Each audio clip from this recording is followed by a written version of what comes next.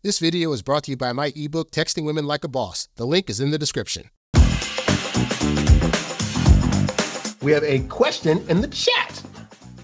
And the question goes, I agree with the kitty cats compete. This guy, Doc Love, he had a saying that he would say on his show, which was kitty cats compete, meaning that women are oftentimes, they will like you more if they feel as though they are in competition with other women for your attention. That's why those of you guys that have never had dates before or have never had hookups or never been in a relationship, you have the stench of a guy that doesn't have a lot of women, which means by default of that, you become less of an option to her. So it's a weird trick of like, even if you haven't had a lot of women in your life, you have to learn to carry yourself in a way that says like, I can get women, but I'm choosing not to. It's my choice, but I could get them if I want to. That's a better vibe to walk with than like, I wish somebody would date me. That your whole body language changes and they are not attracted to that, right? But yeah, when women feel as though they're competing for your attention and affection, they will typically fall for you a lot faster. As evident by even Michael Jackson's song, like, oh, I didn't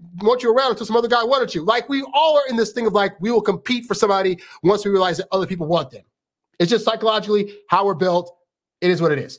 Anyway, he says, I agree with the kitty cat compete, but did you ever get perceived as gay for talking to women a lot in front of other women or coming across as that guy who talks to everyone and that maybe the hot ones, quote, who are most insecure, by the way, think, well, he talks to everyone and gives all these women validation, so I'll just move on. Well, I'll be honest, to the first part, I never had people think that I was gay because I talked to a bunch of women or had a bunch of female friends. I did have people question my sexuality because at the point that my dad died, all I had were female influences. I had a group under my mom. I had my grandma, my aunts, my cousin was a woman. I had my step granddad, but we didn't really connect like that. So because of that, I was unaware that I picked up a lot of female mannerisms. And that can happen when you have mostly female influence that you're being raised up under, is that you're not aware that some of the things that you're doing are actually giving off to women that you could potentially be like on the other side of things, if you know what I mean, you know? And so at 21, I had the opportunity to go on a 5-month trip. I was in a touring theater play. And so I was with 5 other guys, one who was gay, one who was bi, but the other 3, because I was the 4th one, were straight dudes. And I got to go out and see how do dudes actually interact with women in public. Because I wasn't getting any education on how to interact with women from women. Like that wasn't going to happen, right? And so I had to go through that period of time where I could be around other guys to actually get the lesson of how guys should be acting, of how guys are interacting. This is around the same time that I started studying guys like Doc Love and David D'Angelo and other guys who had success in the dating world and knew how to interact with women in ways that women could not teach me. Because women are going to be like, be nice and be cordial and give flowers and say nice things. And I found that a lot of the opposite of that was what would actually get me women, you know, saying the opposite of nice things or saying the opposite of what I thought they wanted me to say actually got me better results. And that's part of being a man, of being able to say things, whether they agree with it or not, but you're standing on it, being able to be bold and make moves and ask for numbers and take action and risk rejection to get them into the bedroom. Like those are things that as I started to learn them, and as I started to do it more, then that whole "are you gay" label went way out the window, you know? But that took some time, you know? But anyway, so that's the first part of your question. The second part, maybe the hot ones who are most insecure, by the way, think, well, he talks to everyone and gives all these women validation, so I'll just move on.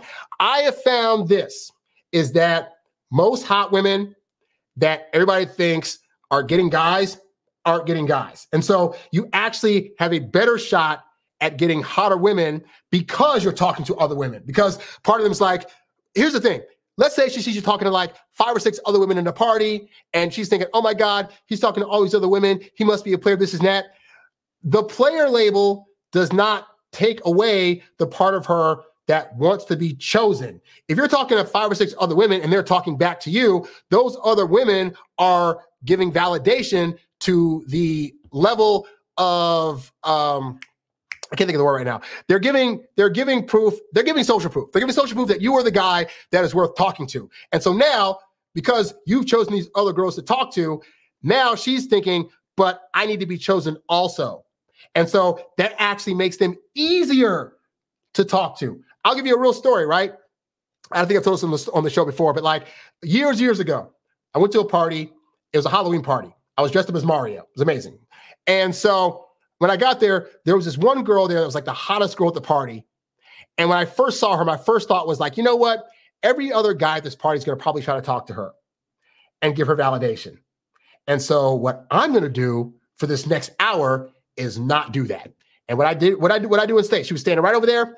I started, I made sure I was like the guy that everybody in the party saw. So I was going around talking to different girls and being flirtatious and laughing. The music came on, and I was one of the few guys at these parties that like was not afraid to go out there and bust the move, because I knew that even though all these other guys may be apprehensive about it and be like, oh, I don't want to show off this net, that like women want to see guys dance. And more importantly, if you can dance well, you got to think about like dancing is like the mating call. Like in nature, like lions and all these other animals will do these movements that women, the lionesses and the female versions of that species will know, like, oh, he's the guy to get with because he's doing a mating dance or a mating call. And so I would get out there. I studied Michael Jackson. I have a whole video on my channel you can see of me like doing dance moves and stuff, right? And so I can dance my ass off. And so I was doing that, making the moves, pop locking and doing all things, doing the moonwalk, because I know how to do an actual moonwalk. And so I did all this stuff for like an hour. And then she was standing by the punch bowl. At this point, I just happened to be thirsty. So I walked over to the punch bowl to get punched. I'm not going over there to talk to her. I'm going over there to get punched. But she happens to be there. At that point, I just kind of say randomly into the air, oh, these tunes are pretty kicking tonight. This is pretty awesome tunes.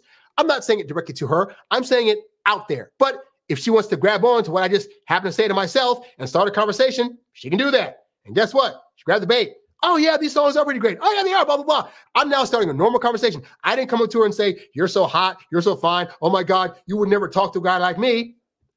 I was able to talk to her in part because she saw me talk to other people and other women for a whole hour and not come to her. And she was the last person. But at that point, she's now chosen. So what happens after that? We're talking, we're getting giddy, we're laughing. I sit down and she sits on my lap.